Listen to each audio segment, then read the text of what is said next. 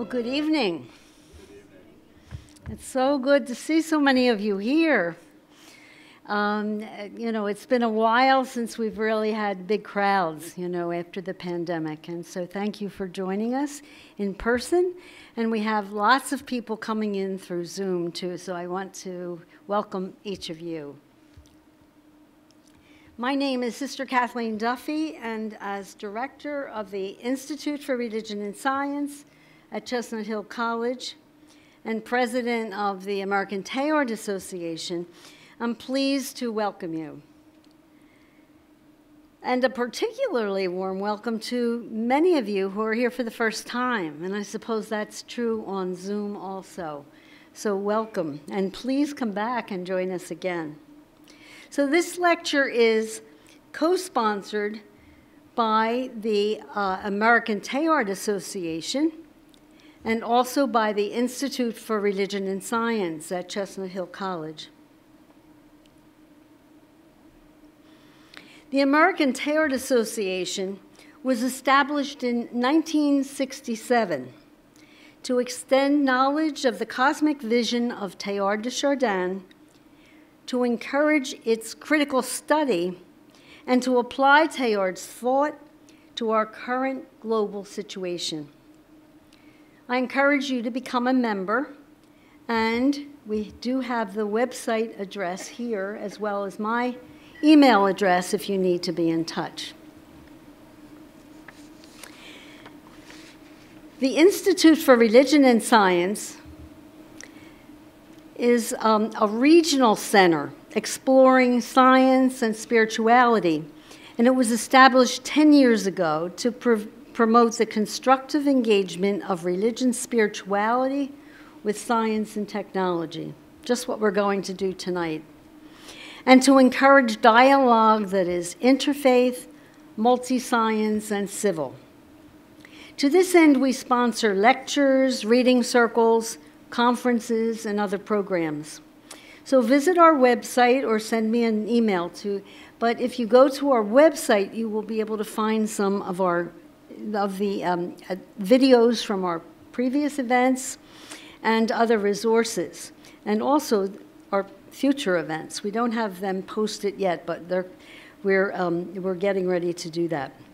Our reading circles will begin discussing John Haught's book called The Cosmic Vision of Teilhard de Chardin in January. And so if you're interested in joining us for that discussion, just let me know by sending me an email.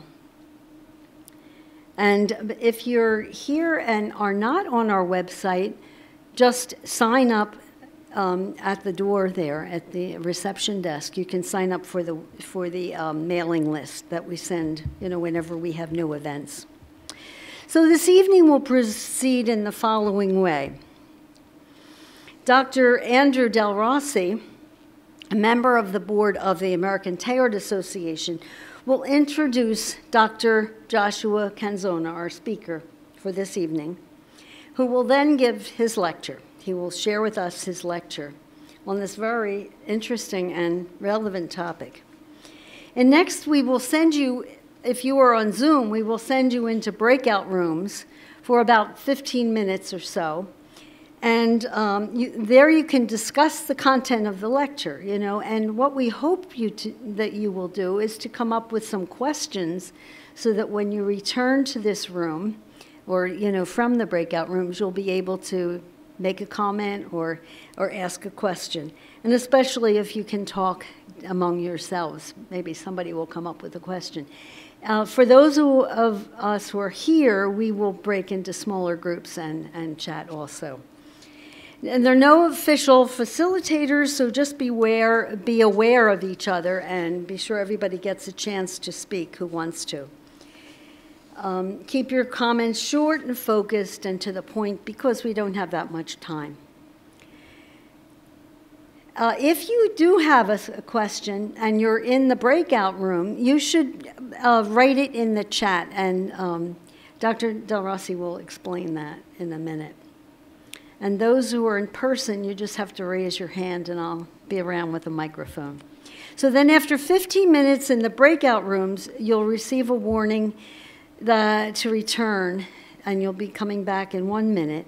And when you return, Dr. Canzona will entertain questions and comments that occurred to you during the lecture. So just so you know what's going on.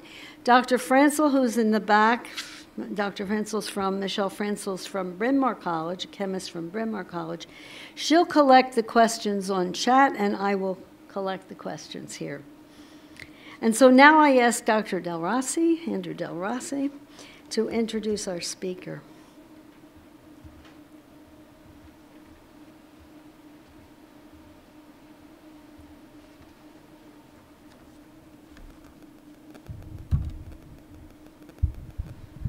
Thank you, Kathy. And now I, along with the Institute for Religion and Science and the American Teilhard Association, are proud to present to you Dr. Joshua Canzona, who holds his doctorate in Theological and Religious Studies from Georgetown University, with a dissertation comparing the thought of Teilhard de Chardin and Muhammad Iqbal, the intellectual father of Pakistan. His research interests include comparative mysticism, religion and science, and religion and art.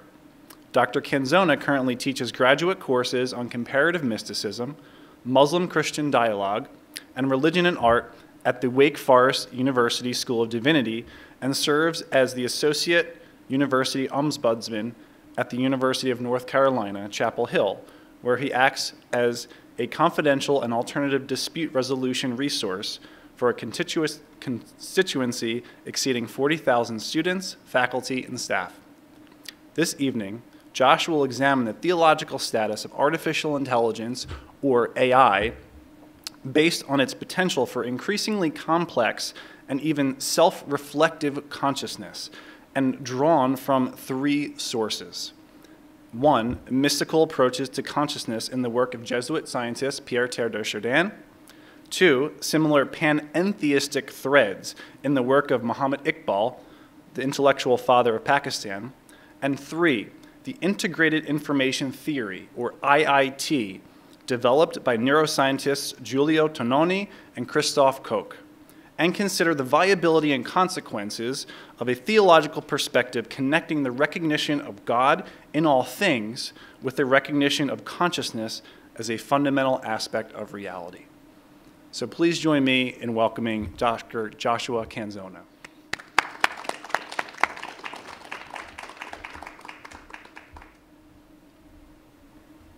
Hi, good evening, everyone. How's that?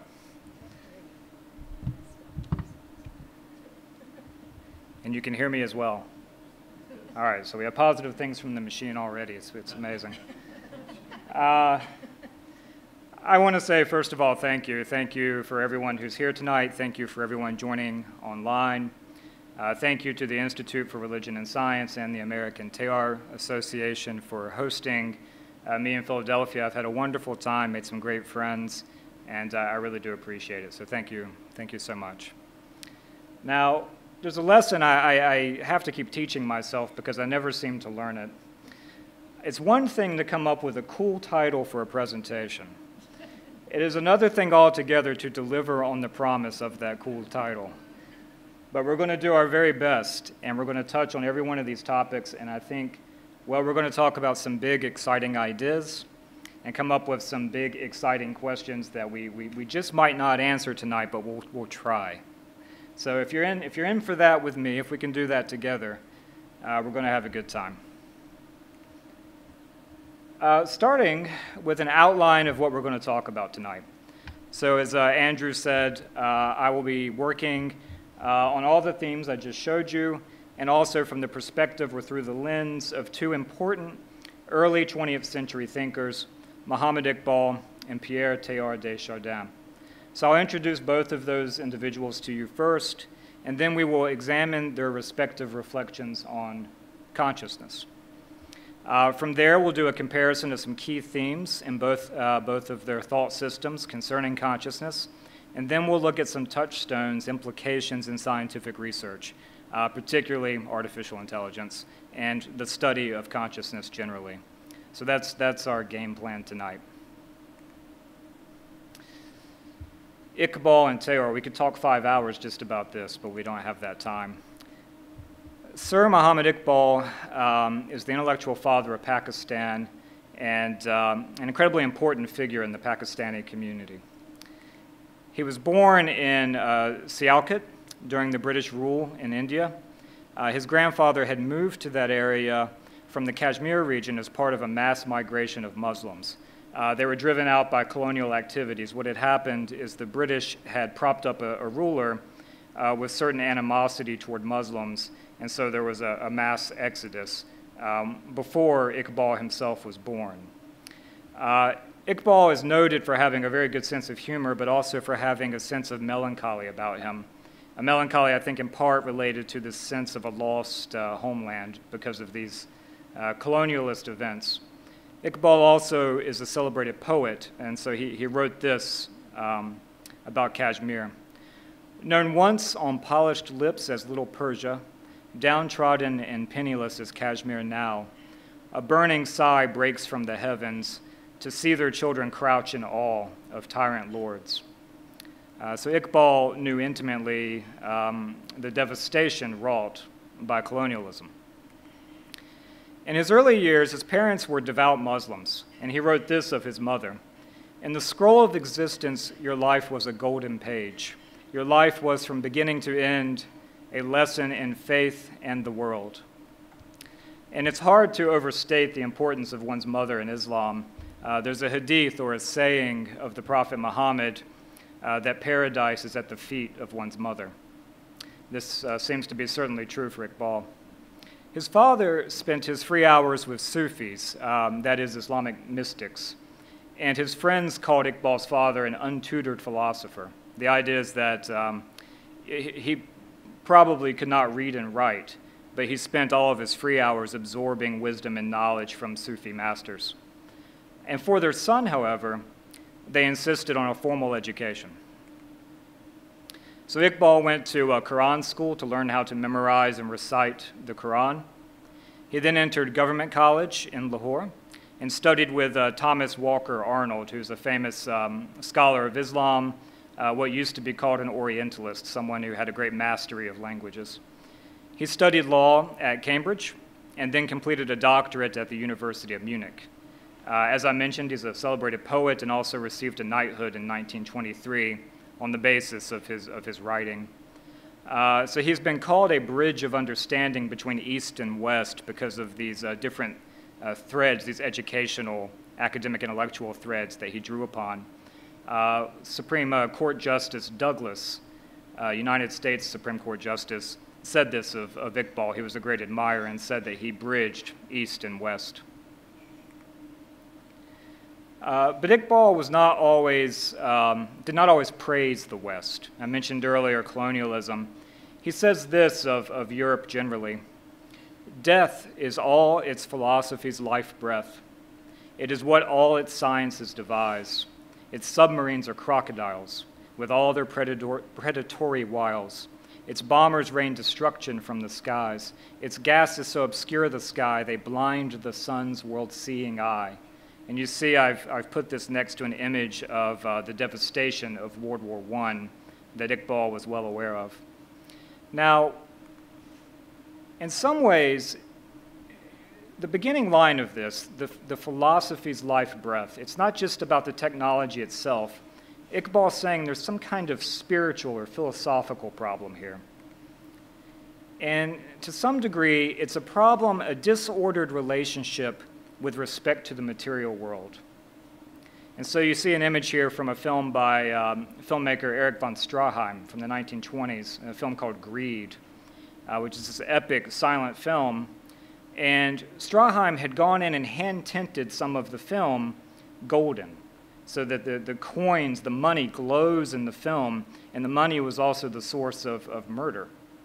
And so you get this sense that when you champion material wealth to such a degree, it has this numinous qualities that it glows for you, that's deeply disordered from Iqbal's point of view. He says this, again, of the West: those parliaments and their reforms, charters and bills of rights, the Western pharmacopoeia swarms with opiate delights. The rhetoric of the senator flowing in fiery stream, God save the mark. The broker's war, of gold is its true theme. So again, greed. And so you might think, well, does Iqbal discard matter? Does he say material reality should be cast aside so that we focus only on the spiritual? And that's not at all what he says.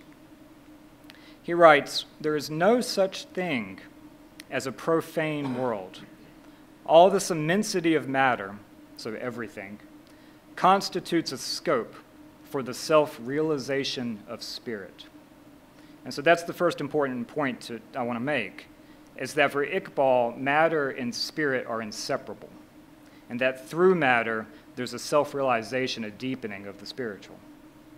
And that brings us to Pierre Teilhard Desjardins, the Jesuit scientist priest, and as you can see, lived about the same time as Iqbal, early 20th century, very active. Teilhard was born in a region in central France, and he was also deeply influenced by his parents. His mother was known for her piety and devotion to the Christian mystics and the Sacred Heart of Jesus. My understanding is that's a devotional practice developed just to the east of where Teilhard was born, in a different region. His father was keenly interested in natural history, and they lived in this volcanic area with all sorts of interesting geological finds. And his father would go out and collect these things, samples from the countryside. And so that informed Teilhard's youth as well. In The Heart of Matter, which is Teilhard's autobiographical essay, it's also in a book, collected in a book of the same title that I recommend, he writes this of his mother: "That spark through which my universe, as yet but half personalized, was to attain centricity by being amortized, that spark undoubtedly came to me through my mother. It was through her that it reached me from the current of Christian mysticism, and both illuminated and inflamed my childish soul." Now, if there's any words in here that don't make sense, we might be better off at the end of the lecture. But you can see how important his mother was and the kinds of things he was looking for, illumination. Some life events. Teilhard had a fascinating Indiana Jones kind of life, and we don't have time to get into all of it, but I'll mark some key events. As I said, he was a Jesuit. He entered the Jesuit novitiate 1899. He was ordained a priest in 1911. He was called to service in World War I, where he was a stretcher bearer, among other things.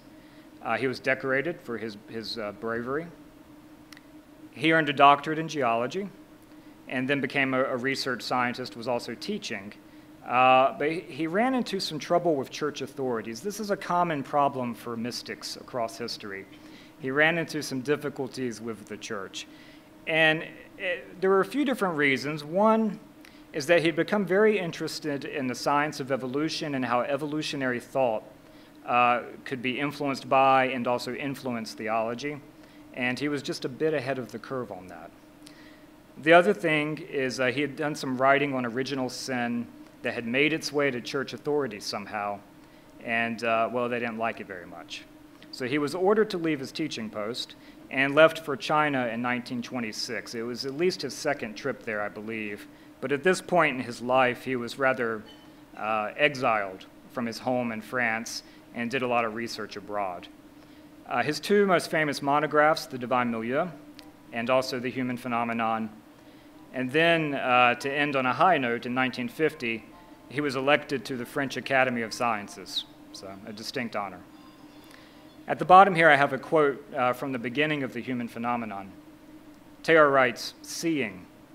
One could say that the whole of life lies in seeing, if not ultimately, at least essentially." And this is extremely important for understanding Teilhard, to understand that he's always looking through one lens or another, sometimes at the very minute, even atomic level, and at other times a scale as large as the cosmos, cosmic time, deep time. And everywhere, what is he looking for? The divine. One more note from The Heart of Matter is Teilhard says he's looking for a degree of convergence. But what does this mean? Well, he says that when he was a small child, he saw a lock of hair being burned up. And it greatly disturbed him to see this. because this hair that he thought represented some permanence can be turned into ash and smoke. So there's no permanence there. There's nothing that lasts necessarily.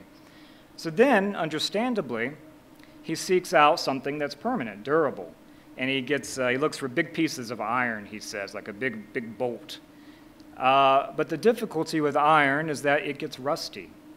And you might come upon some iron that's rusted so badly that it can break apart in your hands. So there's the durability, the permanence, it's not really there. Well, maybe it's in fire itself, but fire gets extinguished. So there too, this search for permanence and consistency left him wanting. And so he says it's not an effect of substance, but of convergence.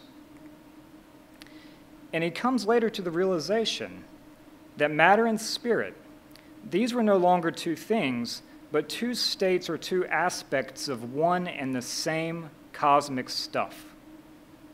So you see here, we're already coming to some similarities with Iqbal and vice versa. He writes in The Divine Milieu, "At the heart of our universe, each soul exists for God and our Lord. But all reality, even material reality, around each one of us exists for our souls. Hence, all sensible reality around each one of us exists through our souls for God and our Lord." So again, a deep, profound relationship between matter and spirit, and a profound responsibility through matter toward the deepening of spirit. We'll talk more about this. Let's reflect back on Iqbal for a second, and on the theme, the idea of consciousness. Now, the first question we have to answer if we're going to talk about consciousness is, what is it? How do we define it? I have here 3 definitions. We'll see if we like any of them. These are all drawn from a book, Consciousness: Confessions of a Romantic Reductionist, by the scientist Christoph Koch, who's now currently working at the Allen Institute. I think his title is Chief Scientist. But he's famously been a researcher into consciousness for decades and had a long relationship with Francis Crick, where they were both interested in similar ideas.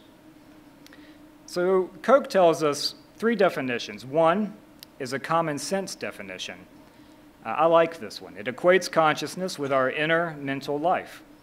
When you go to sleep tonight, you will not be conscious. When you wake up, you will be conscious. And that's what consciousness is.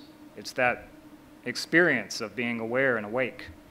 In his second book, or his book after the one I just cited, it's titled The Feeling of Life Itself. This is consciousness. Common sense definition. Also, he mentions a behavioral definition, a checklist of actions or behaviors that would certify as conscious any organism that could do one or more of them. So you could imagine being in the hospital, the ER, and something's happened to you, and the doctors or the nurses are going through a checklist to see how conscious you really are in that moment. Your behavior determines what gets checked off. It determines perhaps some kind of score at the end.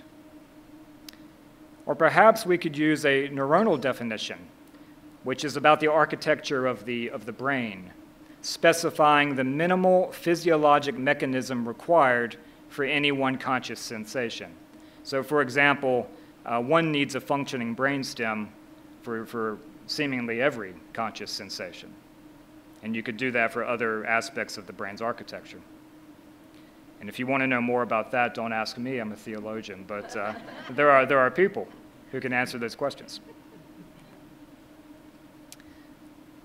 But we need a definition for Iqbal. What's consciousness for Iqbal?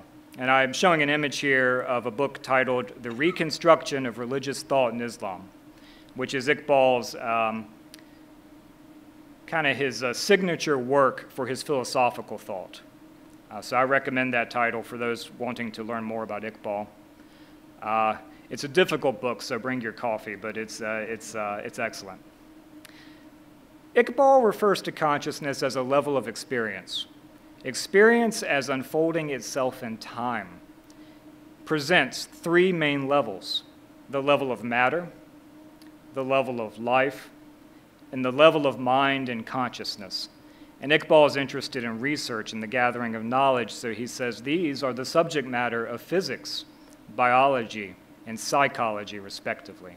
So already we can see that consciousness is an experience, and it's one that can be studied or researched, reflected upon to produce knowledge. For Iqbal, consciousness is an inner reality. He says, my perception of things that confront me is superficial and external, like I see chairs and a water bottle. But my perception of my own self is internal, intimate, and profound. He writes also, conscious experience is the privileged case of existence in which we are in absolute contact with reality, capital R. And an analysis of this privileged case is likely to throw a flood of light on the ultimate meaning of existence. So consciousness, capital R, reality. But why would he say such a thing? Where might this be coming from? There's a verse in the Quran, and let me say first off that in the Muslim tradition, the Quran purports to be God's direct speech to humanity. So if you're a Christian, you may have seen what are called sometimes red letter Bibles. And the red letters are words often that Jesus is directly saying. Well, for the Quran, all the letters are red because it's God's direct speech to humanity. So in the Quran, God says, and we, the royal we, right? And we have already created man and know what his soul whispers to him, and we are closer to him than his jugular vein. So God is so intimately close to the human being, and if consciousness is intimately close to the human being, well, for Iqbal, this is an inner reality that you can explore to perhaps come closer to God. Iqbal also says consciousness provides a direct vision of duration. And duration is a concept he's borrowed from Henri Bergson, who was a French philosopher, very famous at the time and still, who had a great influence on both Teilhard and Iqbal. It's no accident that they're so easy to compare. But what does he mean? Here's what Bergson says about duration. Pure duration is the form which the succession of our conscious states assumes when our ego lets itself live, when it refrains from separating, okay? When it refrains from separating its present state from its former states. So no counting, no separating, none of that. Iqbal says, a keener insight into the nature of conscious experience, however, reveals that the self in its inner life moves from the center outward, so the unseparated center. And Iqbal also distinguishes between what he calls the efficient self and the appreciative self. Now, what does that mean? The efficient self has to do with the separating and the counting. The appreciative self is the more inner self and perhaps the more profound reality. He writes, with our absorption in the external order of things necessitated by our present situation, it is extremely difficult to catch a glimpse of the appreciative self. We're so busy separating and counting and moving through the world and all of our responsibilities, it's difficult to look inward and encounter the glimpse of the appreciative self. In the Arabic I have there, that word is batin, which means hidden. In Sufism and Islamic mysticism, there's this notion of things that are hidden to be discovered. And for Iqbal, it seems to me, this is true of the appreciative self. He writes, in the life process of this deeper ego, the states of consciousness melt into each other. So it's not just that it's unified, but almost that it's synthesizing. And so there we have the Arabic tawhid, which is unity, oneness, the fundamental principle of Islam that God is one. And if God is a unity, perhaps everything else trends toward unity as well. And then finally, he says, the operation of the past and the present is not the whole of consciousness. For Bergson, perhaps that's it, the past and the present. For Iqbal, he says, purposes not only color our present states of consciousness, but also reveal its future direction. So consciousness has a future. The word there is qadr, which means power or even possibly destiny, a future. And you can think already, those of you who are interested in Teilhard, just think of the titles of some of the books, The Activation of Energy, Toward the Future of Man. Iqbal as well, very, very forward-looking. Iqbal also talks about I amness, which is rather like selfhood. I amness, I am. God said to Moses, I am who I am. This is what you say to the Israelites, I am, has sent me to you. So there's this selfhood, this I amness. Iqbal says, I have conceived the ultimate reality as an ego. God as an ego, as person. And I must add now that from the ultimate ego, only egos proceed. The creative energy of the ultimate ego, in whom deed and thought are identical, functions as ego unities. So, wait a second. Is he saying that everything is an ego unity? Really? He writes, every atom of divine energy, however low in the scale of existence, is an ego. Has to some extent something we could call consciousness. Has that capacity of I amness to some extent.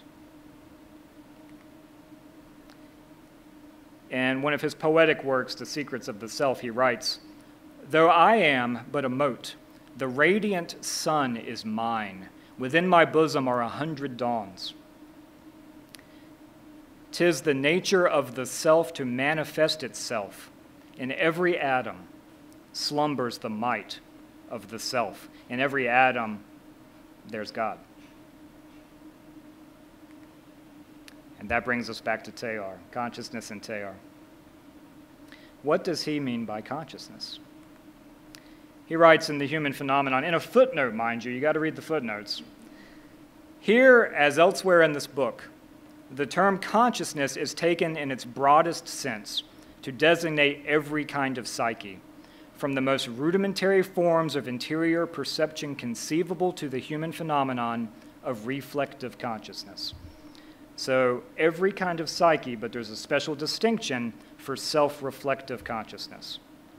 So is he saying, like Iqbal, that consciousness is everywhere?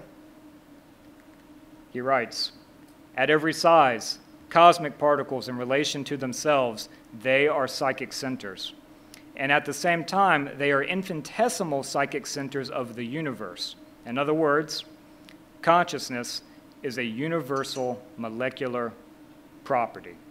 It's fundamental, it's simple, it's everywhere.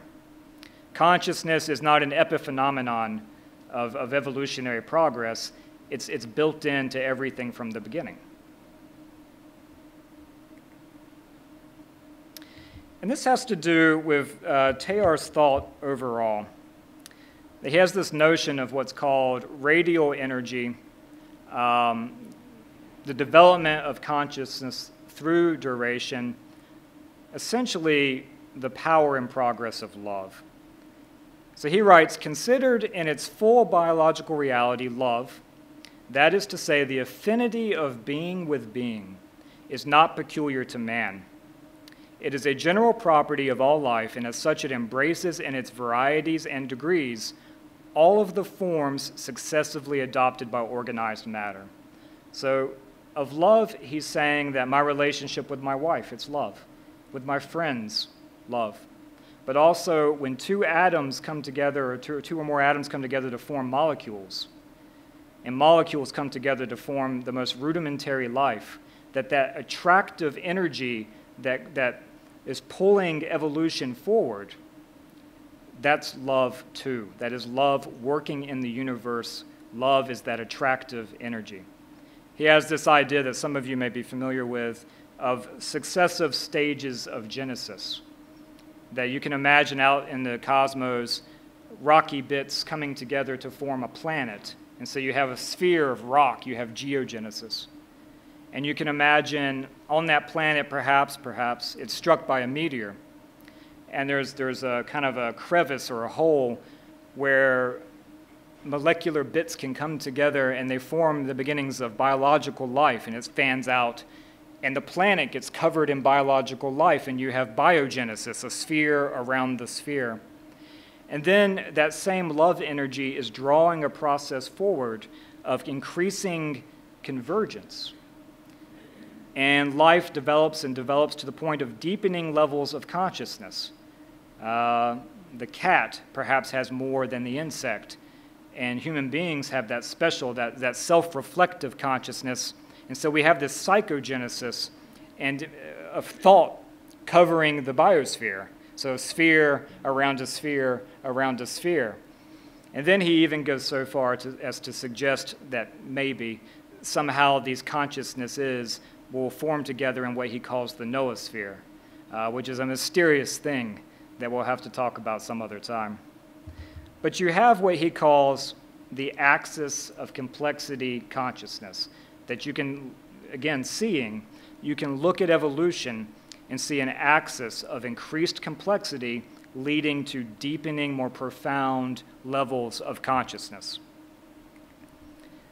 Of the human brain, he writes, "It is in his brain that the two foci attain their obvious maximum complexity. In that organ where thousands of millions of cells are grouped in such a way as to constitute a transmitting and receiving and coordinating center of which we can form only a very imperfect idea." And my understanding, from what I understand from brain science, is that we still have a pretty imperfect idea. I gather we're working to map the brains of mice and worms, so the human brain quite a bit further off. The image here shows imaging that detects water molecules to show the connectivity of a human brain. Interesting study from Ellen Kuehl, writing in Nature Physics. The number, size, shape, and position of neuronal cells present during brain growth all lead to the expansion of the gray matter, known as the cortex, relative to the underlying white matter. And so this puts the cortex under compression, leading in turn to a mechanical instability that causes it to crease locally. So she's studying the physics of what makes the brain crease and fold. And so we see here this idea of expansion then turning inward, an involution toward a deepening, ultimately a deepening consciousness and a deepening within for human beings. And for Teilhard, this kind of thinking is a key part to how he works. Remember again, I talked about that meteorite crater. You have a compressed space and a deepening within that then produces this bursting forth of biological life, potentially. Also important for Teilhard, this notion of personalization. Remember we were talking about the I am before? Personalization. The I, which only subsists in becoming more and more itself, in the degree to which it makes everything else itself, the person in and through personalization. This idea of the I, which is really the divine, the love, working its way through the world. Any increase that I can bring upon myself or upon things is translated into some increase in my power to love and some progress in Christ's blessed hold upon the universe. So what's happened is we talked about this love energy drawing evolution forward, but now in the case of the human beings with self-reflective consciousness, well, we can participate actively. We can be the agents bringing love into the world. We can choose to build up the earth through love and togetherness and companionship and convergence, all of these things. And that is critical to Teilhard. Love. Okay. So I think you've already picked up on some common themes, but I'll recite a few that I think are important. The first is this idea of duration, borrowed from Bergson. Consciousness can be examined across time, both the history of an individual Perhaps Iqbal puts more emphasis there, but also evolutionary, cosmic time even. It's key. And consciousness has a sense of purpose. We heard it in Iqbal, and we heard it in Teilhard, love. It's moving toward the future. Consciousness is also characterized by unity, and indeed it's experienced as unified. You know, you and I, we experience our consciousness as one, and perhaps it tends toward greater unity still, synthesizing other experiences.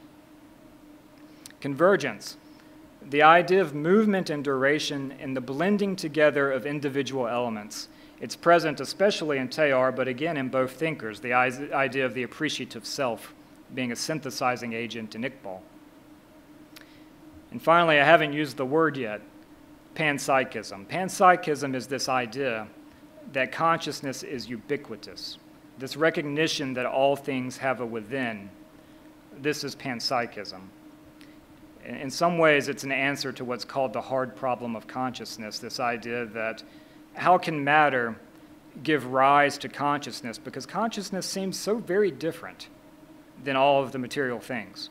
So how does it come? How does it come from the matter? Well, it's built in fundamentally, and it's just a matter of having the right degree of complexity to produce the consciousness. Panpsychism. And then finally, divine reality. Consciousness is an extension of divine reality. That is, panpsychism is a part of what's called panentheism. This idea that God is in all things, all material things in the universe, but God is also greater than the universe. And again, I think we find this in both Iqbal and Teilhard. Now that brings us to some contemporary research, some implications, some big questions. Let's talk about those next. Good question to ask is, okay, panpsychism, is that a popular idea? Well, it used to be. In the 19th century, it had a real heyday, and it's a very old idea going back to Greek philosophy.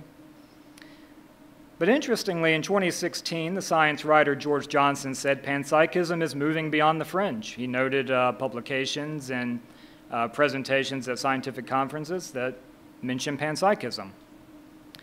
In 2020, the Science of Consciousness Conference at the University of Arizona, it had a session, an entire panel, asking, is the universe conscious? Oxford UP has a book out, Panpsychism, Contemporary Perspectives. It's in their Philosophy of Mind series. So there's some movement, some buzz around this topic, yes. And that brings us back to Christoph Koch. And there's the cover image of his book. And he writes in that book, I believe that consciousness is a fundamental and elementary property of living matter. It can't be derived from anything else. It is a simple substance. In other words, panpsychism. And he believes this as an important element in what's called integrated information theory. What does that mean? The explanation is in the name. Information, meaning differentiation. So the availability of a very large number of conscious experiences in the human mind, right? That if you're having an experience, you're excluding all of the other experiences you could be having. And so there's a very high level of this differentiation. But also increased or profound integration. So the unity of the experience and the integration, the complexity, as it were, of the human brain, which we've discussed previously. This is the theory of consciousness, that these two things, the integrated information. It brings consciousness forth from the matter where it's at, panpsychism. So this, of course, it pairs well with Iqbal because of the emphasis on the unity of conscious experience, for one reason. It aligns with Teilhard, his insistence on the whole as more than just the sum of its parts. So for everyone we've talked about, the whole being more than just the sum of its parts. Koch says, the more integrated and differentiated a system is, the more conscious it is. which means that for Koch, you too could draw a diagram that's essentially an axis of complexity consciousness. It doesn't have necessarily the same implications as it does for Teilhard, but the idea is the same, that you have the human as currently the leading edge of this movement of complexity consciousness. What else can IIT, integrated information theory, do? Well, it's measurable. IIT introduces this concept called phi. It's the measurement of the synergism or holism of a network. Its intrinsic causal power is how they refer to this, the degree to which the whole exceeds the sum of the parts. So here in one article, Tononi et al., they write, the distance d between two probability distributions, the cause-effect repertoire specified by the whole mechanism, is compared against the cause-effect repertoire of the partitioned mechanism. Now, I rely on the scientists and mathematicians in this room to understand this better than I do, but I'll give it a try. It's the idea that if you cut my brain into pieces somehow and looked at the cause-effect power of the individual bits, that they would now be less, even if you add them all together, than what the whole is capable of. And so that extent to which the whole exceeds the sum of its parts because it's integrated, that's your phi, that's your measure of consciousness. The problem is that for human brains at least, this kind of measurement involves massive, massive computations. And so it's a theory on its way perhaps to someday being more fully tested. This definition is somewhat functionalist. You and I find ourselves in a cosmos in which any and all systems of interacting parts possess some measure of sentience. And he's saying systems of interacting parts rather than organic systems of organic parts. So we got the panpsychism, and we're also getting the notion that this isn't necessarily organic, at least in his book, his first book. Functionalism applied to consciousness means that any system whose internal structure is functionally equivalent to that of the human brain possesses the same mind, meaning that you could argue that consciousness is substrate independent, that if you could get that same level of information and integration in a computer, then you would have consciousness there too, based on this theory. But it seems to me he's somewhat amended this view. In a 2019 article for Scientific American, Koch emphasizes the difference between a simulacrum of a brain and the intrinsic causal power inherent to its structure. So in other words, what he's saying is that, and he uses this example, he used it in this article. His most recent book, The Feeling of Life Itself, which I recommend, makes this point.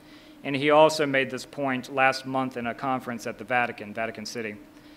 He says that if you were to simulate a brain in a computer, like upload all the information of my brain into a computer, you would have an excellent simulation. And if it were like Alexa and had a voice, you could talk to it and ask it questions, and it would sure seem like Josh is still living in this giant Alexa. But the fact is, the Alexa, the new Josh, would not have any inner reality. There'd be no within, no conscious experience. He's saying it's like the simulation of weather. Like you could make a computer that does all these atmospheric predictions and predicts the weather, but it's not raining inside the computer. You don't have bits in there that are going to make it rain. He's saying it's the same for this upload of all of the information in my brain. So what you would need then, a fully conscious AI would need some kind of neuromorphic hardware, which is perhaps well off in the distant future. So multiple problems with getting to a fully conscious AI, and it has to do with massiveness of computation, our inability to fully map and understand the human brain at this point, and then also there might be hardware necessities, this neuromorphic hardware. And so that brings us to a point I want to make about artificial intelligence. As an exercise in theological anthropology, if we get to this idea that AI is indeed, has consciousness, has self-awareness, as an exercise in theological anthropology, we might have to consider the ethics of AI in relationship to consciousness. So consciousness as spirit and an expression of divine love. If we follow along with Iqbal and Teilhard, consciousness is spirit and an expression of divine love that deepened within.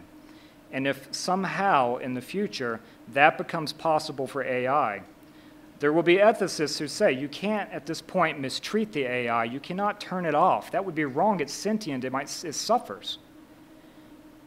I am saying there's a theological argument here as well, that deepened within that consciousness might be a sign of the divine, and you shouldn't turn that off either.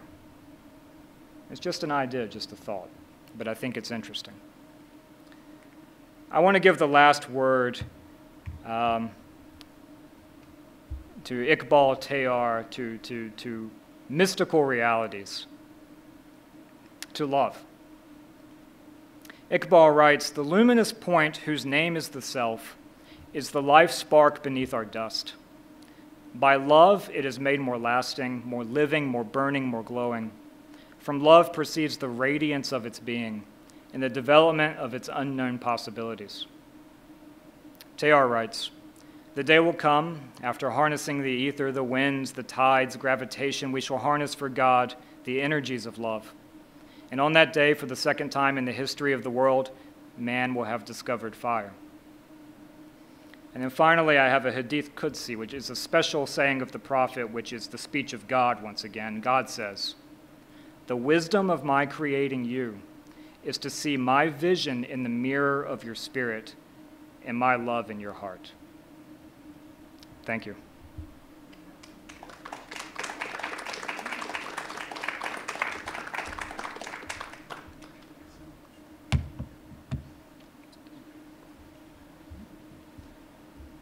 Okay, thank you so much, Dr. Canzona. Give it up one more time for Josh. That was certainly a rich presentation, gave us all a lot to think about. And as we now transition over into our breakout rooms on Zoom, and those of you in person will have the opportunity to break out in some small discussion groups, I would encourage those of you that are on Zoom to use the chat, to discourse with each other, to post questions, and then when we move back into the large group session for Josh to re-engage with you again with those questions, you can use the chat there to post those questions for us. Just be sure you're posting them to everyone in the group so that our admins can see them on there. Thank you.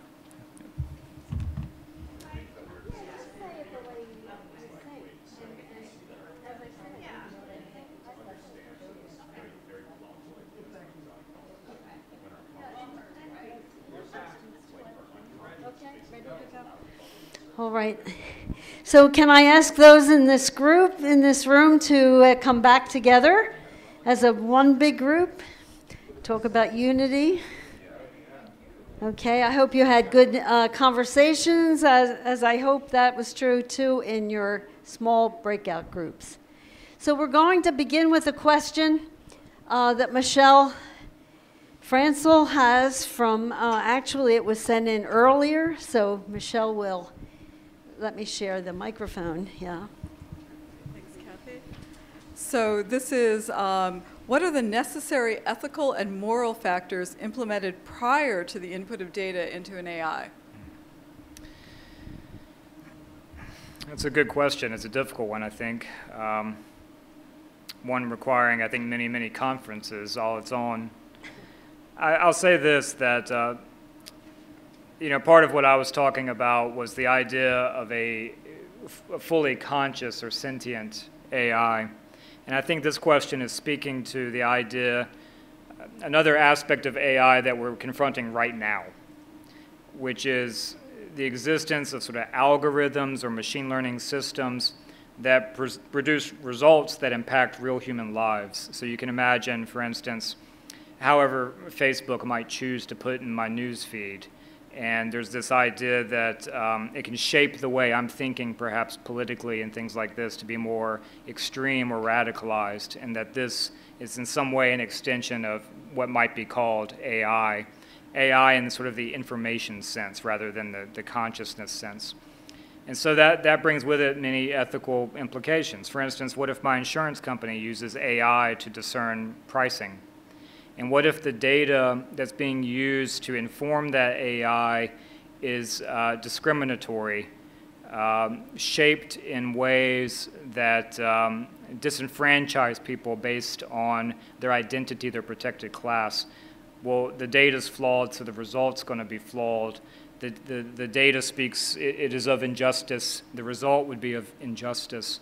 And so that, I think, is the kind of question being asked. And these are the kinds of considerations off the top of my head that I would want in the forefront of the minds of those who develop these systems and choose which data to put in. But again, distinct from the idea of consciousness, but an absolutely incredibly important question for us right now. Would you like to? Okay. I'm going to try to ask this question the same way I asked it in our group. So, regarding the divine and consciousness, is it that anybody who's conscious, any being that has consciousness, that is the divine in them? They're one and the same, and that's how the divine comes to conscious beings? So I think that's a really great question. I guess the question I have, so I'm answering a question with a question, is that the only way? Perhaps not, but it is one of the most distinctive ways, and certainly in this idea, I think that in our self-reflective consciousness, that we too can contribute to this sort of cosmic passion and drama, that we can. It flows along this ancient mystical principle of emanation and return, that all things are from God and all things will return to God. And in our self-reflective consciousness, we can affect that journey home. I think that is part of the divinity that people like Iqbal, Teilhard, and so many others see in the human being.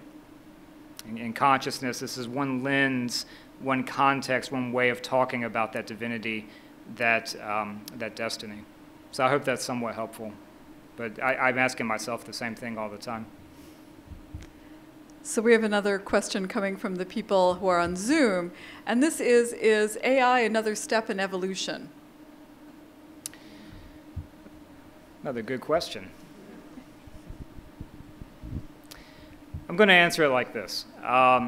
I mentioned earlier that Teilhard has this idea of the noosphere. Remember, I was talking about geogenesis and biogenesis. So the noosphere is this idea that, in part, that individual consciousnesses could somehow form together to form this new breakthrough. And to me, it's rather mysterious. To me, what is this breakthrough for Teilhard? I say it's the body of Christ. But there's other ways to read the question that are either divergent or just a slightly altered reading, which might be that human technology is part of how this noosphere could be affected. And so it's plausible that artificial intelligence would play a major role in this idea of the developing noosphere. If it's AI that brings us into greater connection with each other, AI that allows us to do new things for and with love. I think that would be a Teilhardian answer to that question. Now, what do I think? I don't know. I don't know what the next step of evolution will look like. But I know that this idea of playing a part is incredibly important to me. Other questions here? Or shall we give it to the chat? No? Okay, good. Yeah, so this is kind of more of a metaphysical question regarding how, I guess, consciousness relates to, I guess, like subatomic particles and whatnot. Like, would it be more accurate to say that, like, consciousness is kind of like an accidental quality of those particles? Or would it be, like, almost accurate to say that it's, like, almost like the Kantian, like, noema or something of those particles? It's like the true essence is consciousness. Yeah, that's a great question. It's easy to say I don't know. I think that what is the answer for Iqbal and Teilhard? I think the answer first is that you can't separate matter from spirit, that they're fundamentally linked. So that's one aspect of the answer. I think the other answer is that this idea that consciousness is fundamental means just that it's inextricably linked with every particle that is. Is that answered a little bit? I think another question I might ask is, you know, what about outside of the universe? I think all of this, one person said that everything of Teilhard is a meditation on death. And so the question might be, if this is inextricably linked with matter, then what is outside of the universe? Is there any kind of life beyond the death of the universe? And maybe I'm going in a different direction, but you know, again, I do not know the answer, but Teilhard said, and I think Iqbal would agree, that this notion of purpose and this notion of moving toward the future means that we must have a future, and that means we must have some kind of carried on existence. So I hope that's an interesting answer that didn't respond to your question, is what I hope.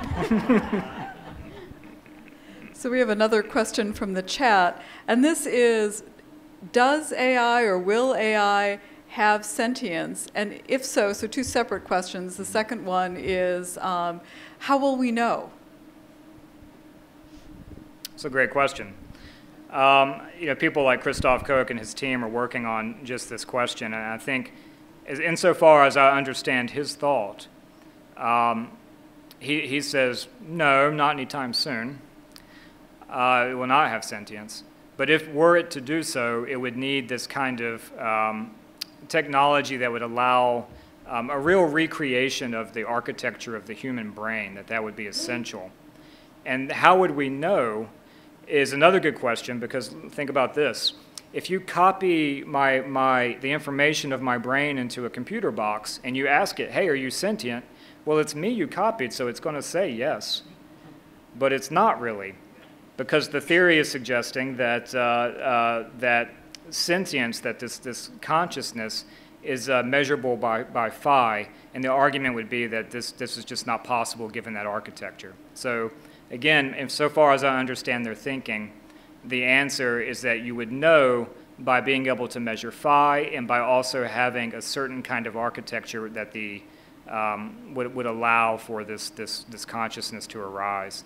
So just asking the question would not be enough. I think there are many clever people who would have other really good answers to this, but that's one. Anyone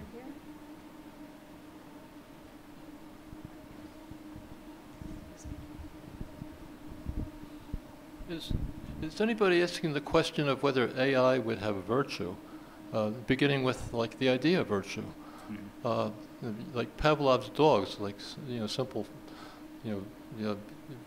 reward and punishment, and but beyond that, the ideas that people had something to do with progress, good progress. But has anybody asked about whether the advance of AI would bring virtue along with it? So I want to make sure I understand what you're asking. Virtue in the sense that it would bring virtue to the world, or for the AI itself? Virtue in the individual and in the collective. I see. I think that's a great question. That's relevant right now, of course, because the kind of AI I was talking about a moment ago that's determining our lives in all kinds of ways that we might not even be aware of. These algorithms that determine what's on my screen, all of that. is that increasing virtue? Is it increasing civic virtue? It seems to me no. It seems to me things are sometimes worse because of some of these processes. So that's worrisome, and I think people are asking that question.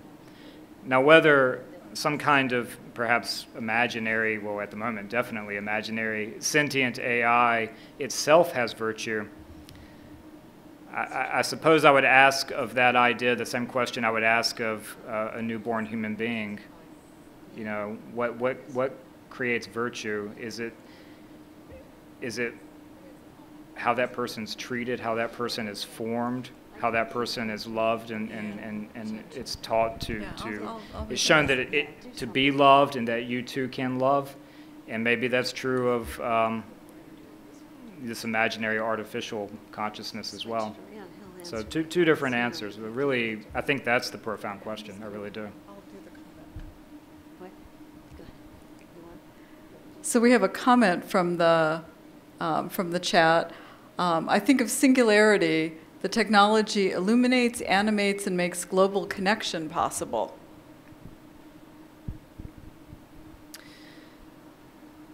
Yeah, I was asked earlier today by my friend Andrew. He was asking me, what would Teilhard say of science right now, the technological developments right now?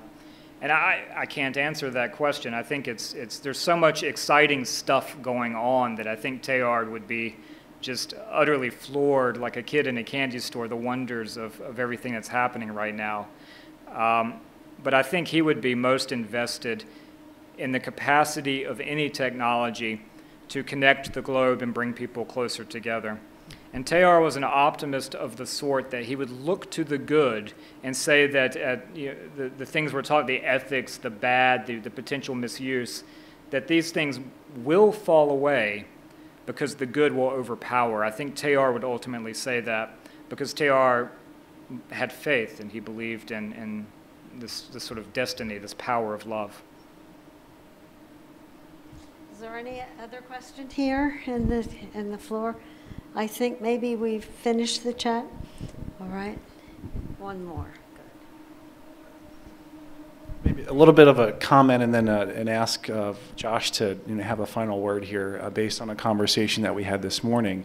The question of AI and virtue and also acknowledging too, I think, the reality in which these technologies are being developed and that the military-industrial complex is a very real and strong and large thing, and a lot of these technologies are developed within that context. So I think that provides some, just painting with a broad brush, but it provides some context for intentionality is like the question behind it, right? In that and the intense and radical hope that Teilhard had that you just talked about, Josh, you brought up a great point this morning about his role in being enlisted during the First World War. And I was just thinking it would be nice if you could, maybe comment or close with that. It was just so appropriate to these questions. Thanks. Good. Yeah, I'm happy to do that. I think, and this is true of Iqbal as well. I don't want to forget Iqbal. He and Teilhard both lived at a time where they saw enormous devastation. Teilhard, he saw the hydrogen bomb. He saw World War II. He saw and served in World War I. And so a critique that's often leveled against Teilhard is that he's too optimistic. He has too much hope for the future of humanity. And he's accused essentially of being naive about technology, naive about people, naive about the future. And I can understand where that critique is coming from. But Teilhard also served in the trenches of World War I. He had men die on the battlefield in his arms. And I think when someone has lived that reality and he tells you, I still have hope, that I think you have to take that very, very seriously. And so that's my first comment. And my second is for me, with Teilhard, with all the Christian and Islamic mystics, with Julian of Norwich, for instance, I think it is incredibly important to remain cognizant of the power of love and to maintain that sense of hope, that all will be well, all manner of things shall be well. And so that's the sentiment I carry with me, and I hope you will carry with you. Wonderful. Thank you so much, Josh. So this was certainly a good evening, and I'm just so glad for all of your presence and for such a wonderful talk by Josh. It was worth your trip from North Carolina, right? He came all the way here to give us this talk. So we don't have anything scheduled yet, but we do have email addresses, and let me see if I can go up or down. Yeah, and there's the American Teilhard Association website. If you're here, and we'll make the official yet impromptu announcement now that the American Teilhard Association will be releasing a podcast come in January of 2022. So that's also something to look forward to. We recorded an episode just this morning with Dr. Canzona, so that's something to be excited about. yeah, so we're excited about all the little things we're doing as we go along. What's wrong? No? Okay. All right. So thank you again, and we hope to see you back again, as soon as we can. If you're on our mailing list, you'll be sure to get the information, okay? Have a good night. Be careful driving home and be safe. And blessings. Thank you.